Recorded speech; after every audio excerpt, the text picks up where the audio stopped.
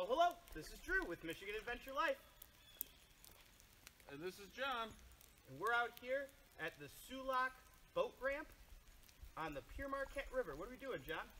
We're fishing for steelhead. We already saw one monster come jumping down here. Yeah, Kara really wanted to get in and chase it. John's got the old double-handed spinning rod. I'm out here with my 8-weight. You know, we're just going to try and get it done. Thanks for joining us.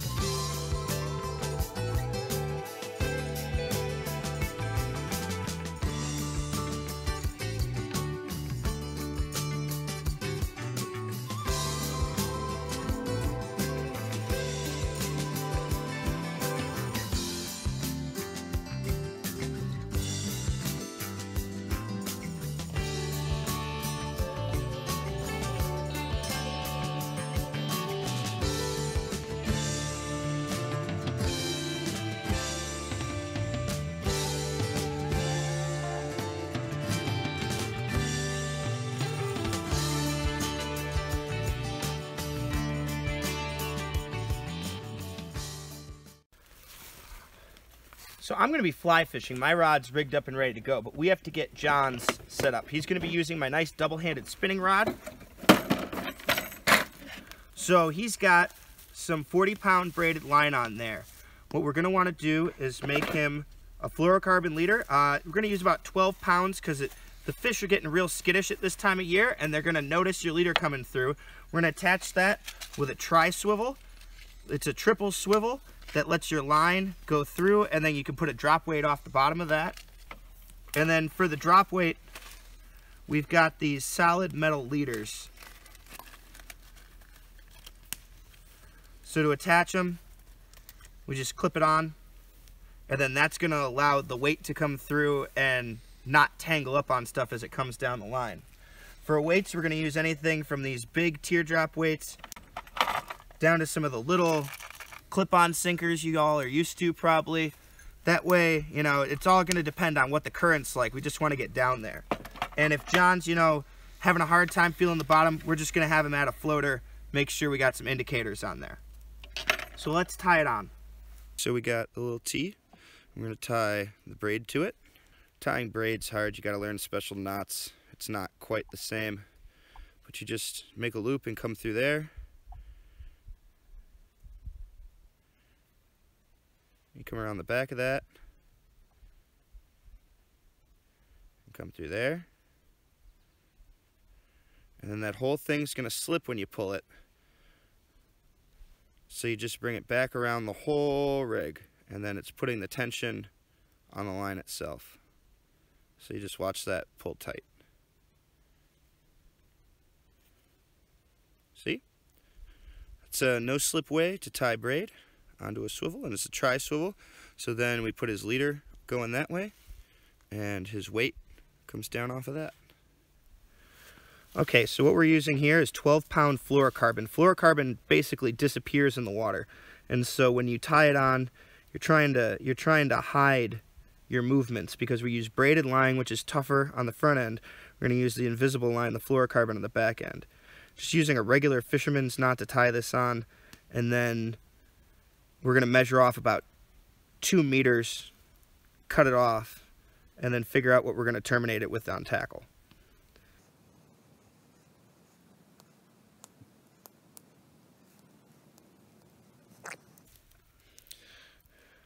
So we got a lot of options. These are dry flies. They're designed to float on the top of the water. We're ignoring that for right now.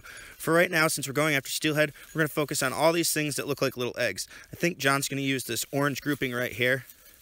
It's got the nice little trailers. So we're just going to go ahead and tie that on.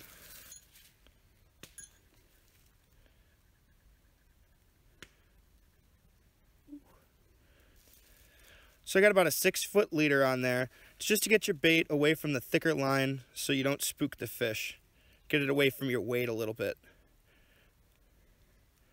We're just tying a standard fisherman's knot. You make a few loops. You go through the circle at the bottom, and you come back through the circle you just made up top. Get it wet to pull it tight or you'll melt the fluorocarbon. And that's the lure John's going to be using. It simulates an egg sac with some trailing eggs on it. Then we're just going to put a weight in between. Not going to put the weight on until after we walk down there though, so it's not clanking around. Alright, so we're all prepped and ready. We got poles, and we got a dog who's mostly tired out and ready to sit in the car for a while, hopefully. So we're going to pack up and hit the river. Show you this beautiful river walk. So that's where we're camping, right across from parking for the Fisherman's Walk.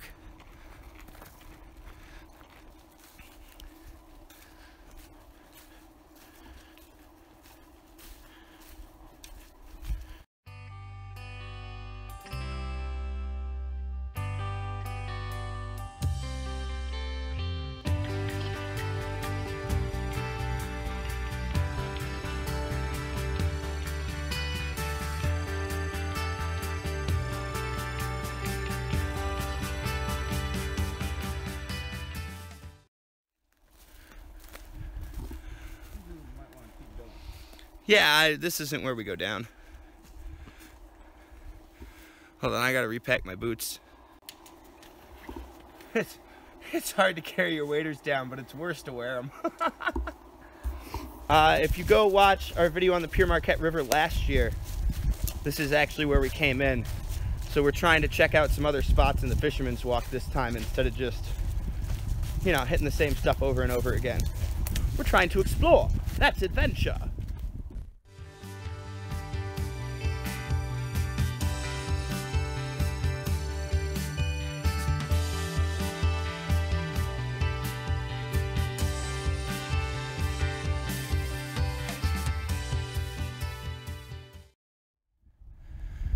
So this is the Pere Marquette River, one of the most famous fly fishing streams in the world. Great poems and art have been done about it, and boy howdy do I love fishing it, even though I've never caught a fish in it. But as you can see, if we're getting down, this ain't it.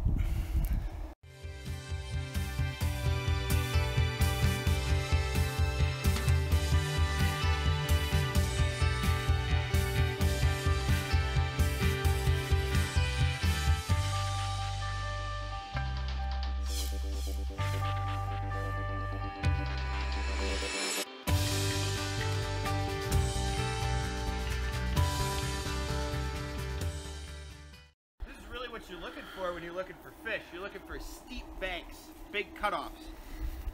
With a lot of debris. With a lot of debris. The harder to access and wade, the more fish there will be. We're gonna have John go up to that point right there and float his line down this way, because this whole bedding in here is downed rocks from the cliffside, and that's what the fish want, man. Rocks and gravel. Alright, got some debris. I'm gonna try to keep it away from him and cast it over to that stuff over there.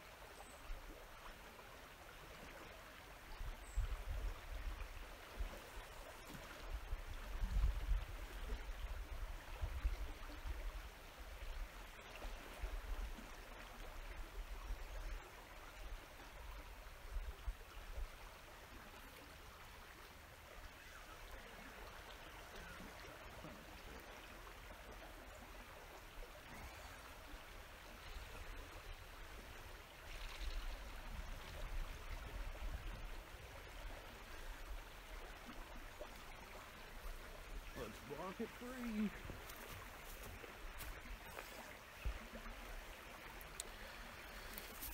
That's how it's been my luck today, you know? Going through leaders. I guess that's good though. Found in all the places they're hiding, just not finding any fish. So things are going well, eh, John? Yeah. Things are going great.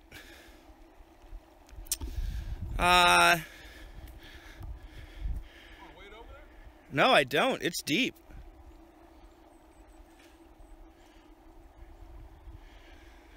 I think we're just gonna have to cut John's line and retie.